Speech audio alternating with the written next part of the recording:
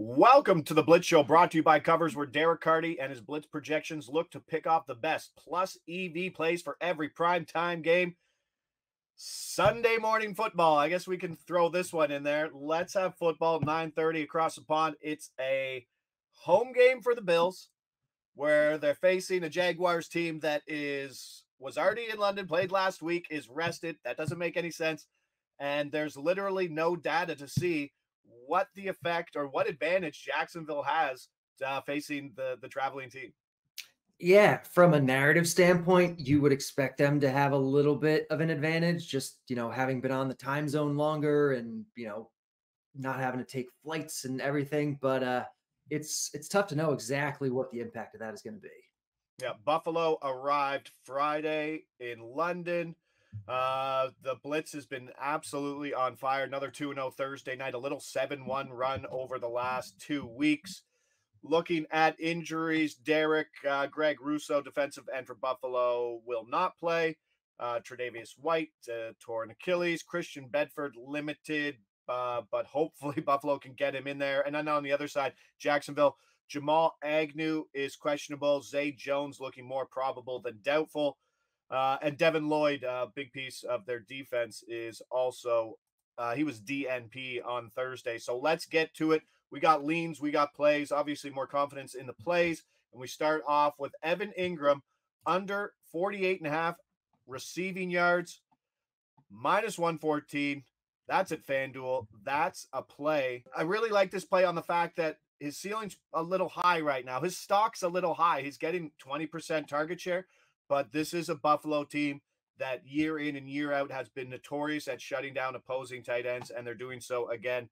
I know we don't like to throw fantasy points around, but it's a nice little jam. But they allowed the second fewest fantasy points at the position, 7th lowest receiving yards, and 0 touchdowns to the position. What's the projection here for Ingram? Projection here for Ingram is 38 yards. So we're getting basically 10 yards under the line here. The market has been moving down, opened as high as 49.5.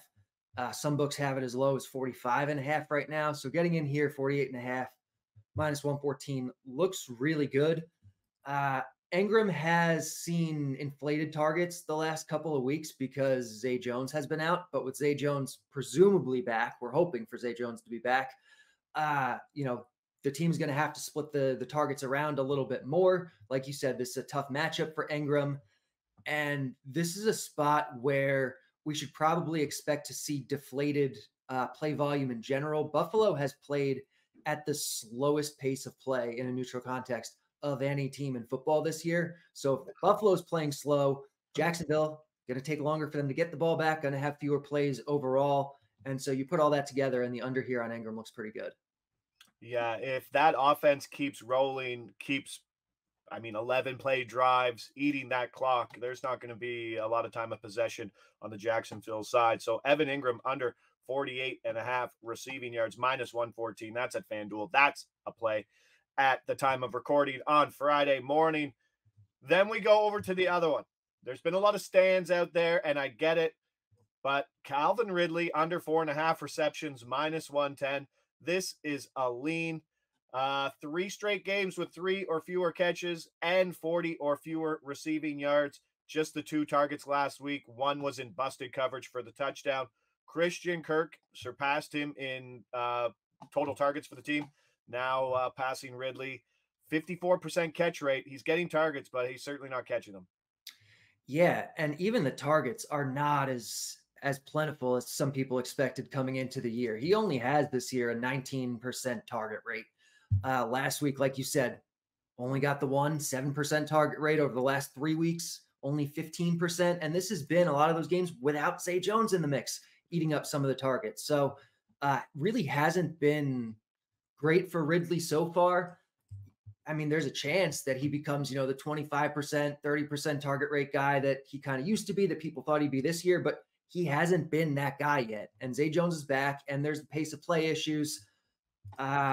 The under here looks like the sharp side for Ridley. This market opened at 5.5 everywhere. Ooh.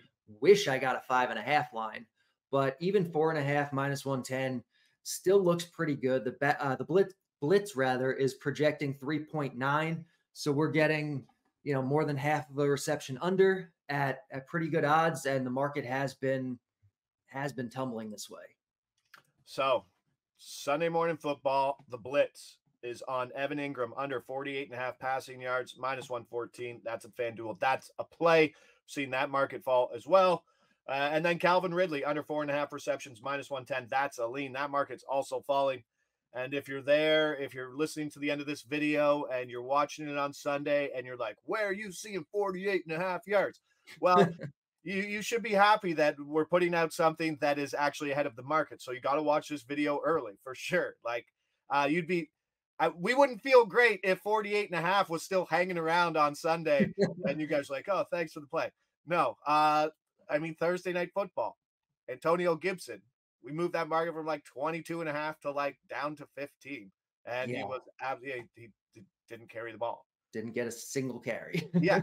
And his carry, he was at 4.5, and that was also showing great value on the Blitz. So don't want to hear it in the comments.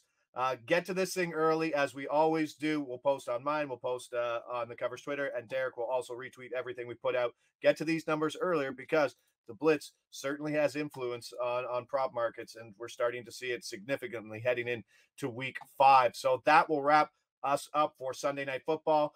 Derek and I will be back for Sunday night. That will wrap up Sunday morning football. Derek and I will be back for Sunday night football, more Monday night football, as the Blitz continues to pick off plus EV plays for every primetime game. That will do it for us. Blitz Show brought to you by Covers. See you back here Sunday night football.